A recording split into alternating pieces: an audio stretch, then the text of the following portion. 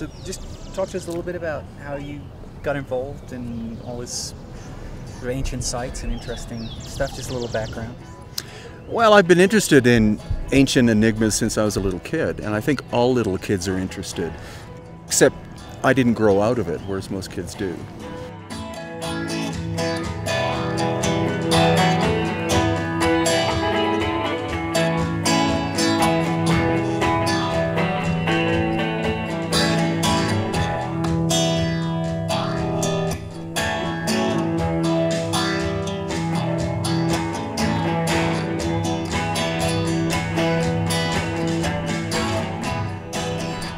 Woke up one morning and this little voice in my head said, Peru, 4 times. And I went, oh, I've never been. Oh, there's Machu Picchu in Peru. So when I came here the first time, I hired a guide who tried to explain to me how all of these megalithic works were done. And I just said, no, you're talking nonsense.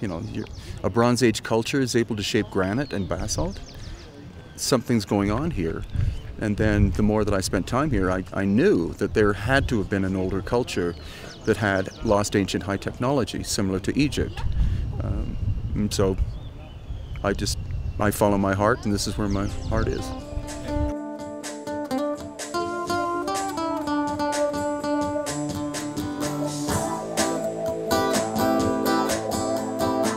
Really good evidence that Cusco existed before was the fact that the Inca 1,000 years ago were kicked out of Lake Titicaca by the Aymara people.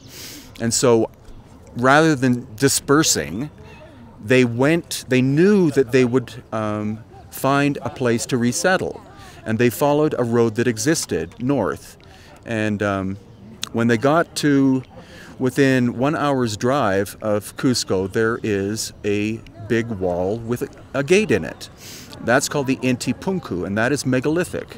When they found that, I think that's when they decided, rather than follow the Inca Trail into the sacred valley, because they were following the sacred river from Lake Titicaca this way, by normal nature they would have followed the river down into the sacred valley, but instead they encountered this gate, and I'm sure they said, what's beyond the gate? And as they followed the gate, they encountered megalithic structures. By the time they reached Cusco itself, they found an abandoned city that was megalithic.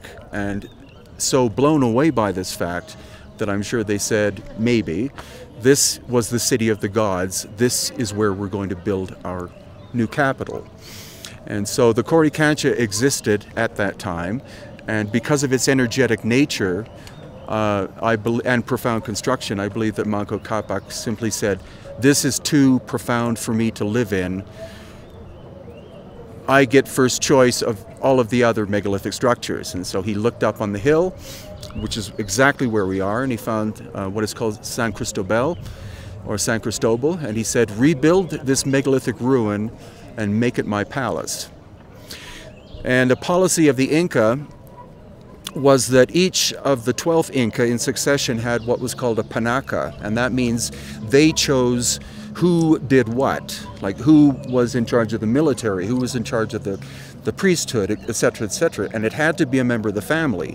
But when that High Inca died, the son who inherited the title of High Inca got to choose his own government and people, which is a very smart move.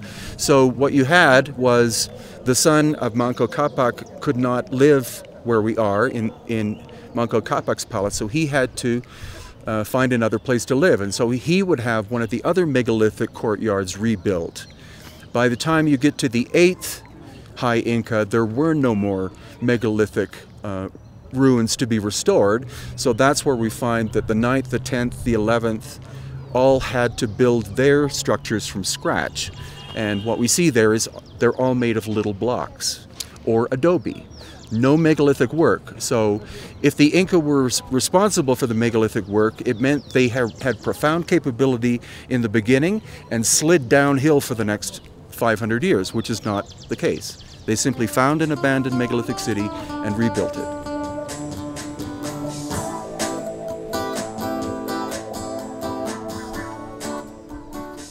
The Incas' role was to build buildings out of what was available. So they recycled some of the damaged structures from the early megalithic builders. What's intriguing about the Inca is that they appear to have been incredibly respectful of whoever it was that first built Cusco. They seemingly would never touch any of the surfaces and remove something. But if something was on the ground, it's like, well, we don't know where that goes, so let's use it to build something around it or to enhance what's already been here. Ollantaytambo, Machu Picchu, Sacsayhuaman being very classic examples of that. But the megalithic builders would go as far as was required, which is a similar thing we find in Egypt. They had to have stone that either had a high quartz crystal content or iron content. So the basalt, which is what this is, possibly, comes from one quarry 50 kilometers in that direction. And then there's the limestone, which Sacsayhuaman, which is right here. And its quarry is about 10 to 15 kilometers in that direction. And there are other quarries too, of great distance. And the important thing for the megalithic builders was any structure could only be constructed out of stone from one quarry. They never mixed the stone. It all had to be the same quality because of the characteristics that they were after, which is almost science fiction.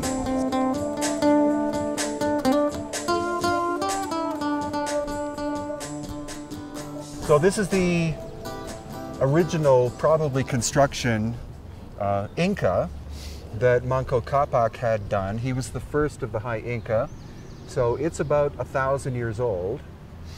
But what you'll notice is the lintels, or the tops of each one of those niches, is linear. And it's actually a different material. And it's basalt, so we can say automatically that the Inca found an abandoned site here that was megalithic in nature, and it was made out of basalt. And the basalt is from a quarry 50 kilometers that way, whereas all the andesite, which is the Inca construction, is local stone.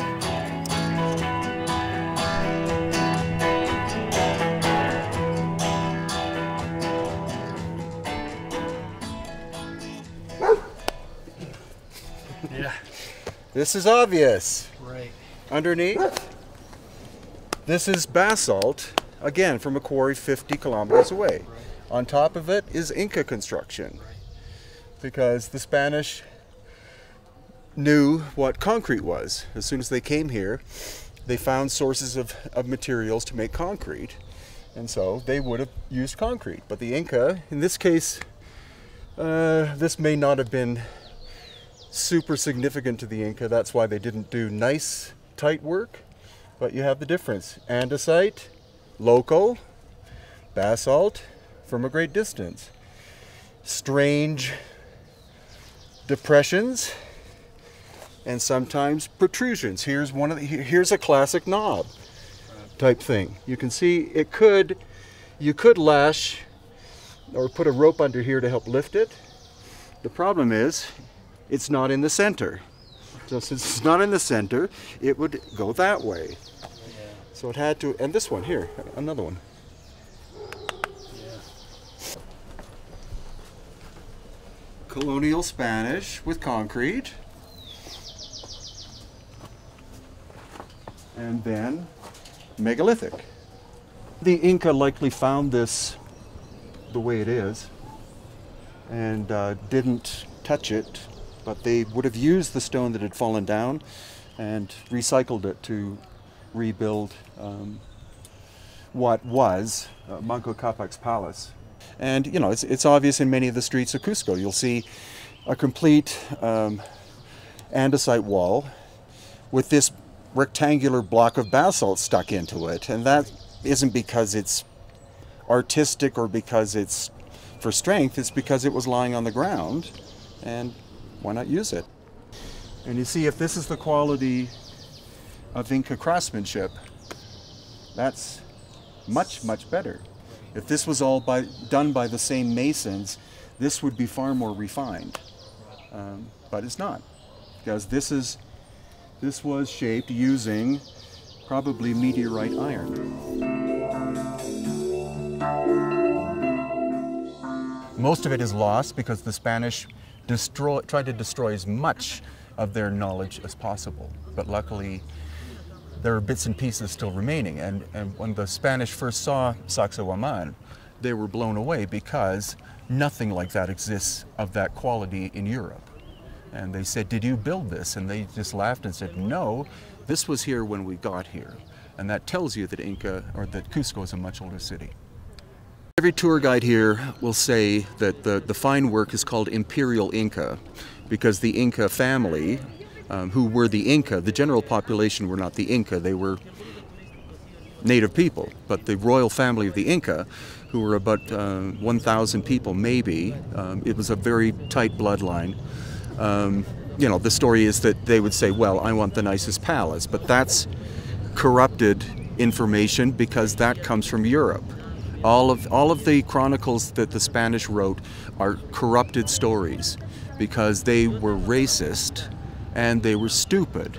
They were basically mercenaries. And they were zealots too. Well, and they were Catholic zealots as well. And anyone who's a zealot of any religion means that they're insecure. So that's what they say. The Inca, who is the Inca king, and he was not a king, of the Inca Empire, and it was not an empire, decided that, I want the nicest palace made, and that's not true.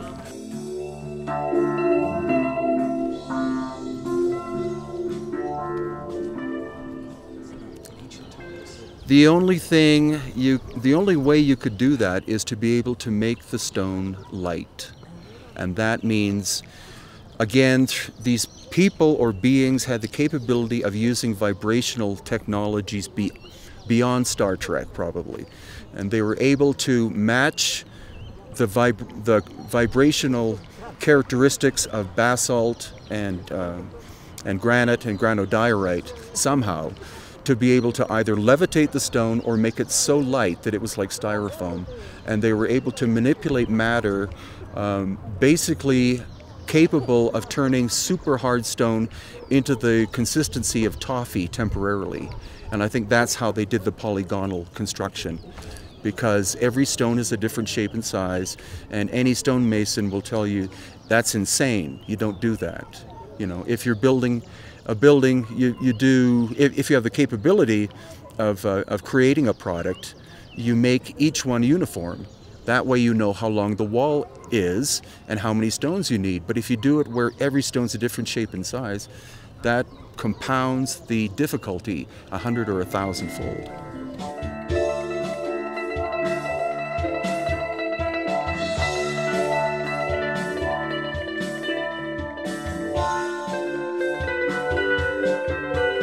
Well, the level of erosion is incredible. It's much more than on the other surfaces.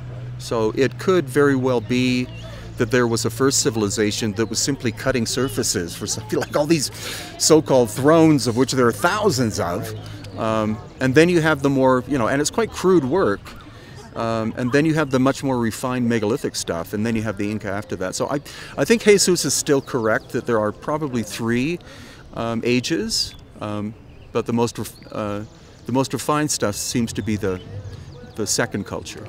I would say there are 2 basic styles with variation, and the style that was used depended upon the function of what they were building. So the polygonal is the most famous that you see at Sacsayhuaman, Ollantaytambo, the Inca Roca green wall down here, and then you have an almost but not completely linear rectangular construction, which is what you find at the Coricancha, and which also I will show you up here. And the type of stone, again, depended upon the function. Andesite was not used very much by the megalithic builders for some reason, an important reason. It was mainly the granite or granodiorite and basalt that they were, again, going to whatever length was required to access it.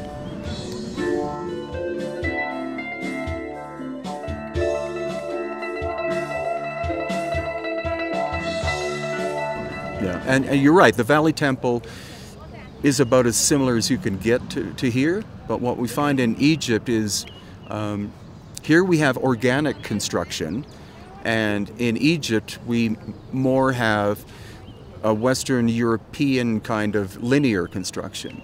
You notice like beautiful straight lines. You don't find any straight lines here, except Pumapunku and Tiwanaku, which don't match anything on the planet. That's what makes it so weird.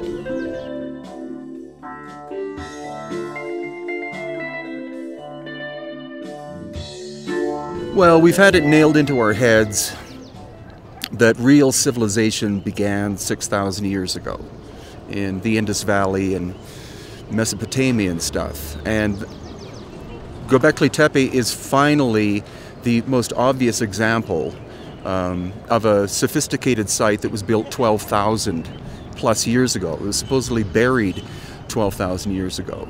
And so that shows that people were quite sophisticated at that time. They had to be able to coordinate each other to be able to find the stone, move it, set it up, line the stones up to the different celestial and lunar alignments and stuff like that. So it's technically it's not very impressive looking as compared to here, right. But the fact that it has been dated being at least 12,000 years ago opens the door for academics having to look at sites in Peru, Bolivia, Egypt, and some other parts of the world as being at least the same age, if not older.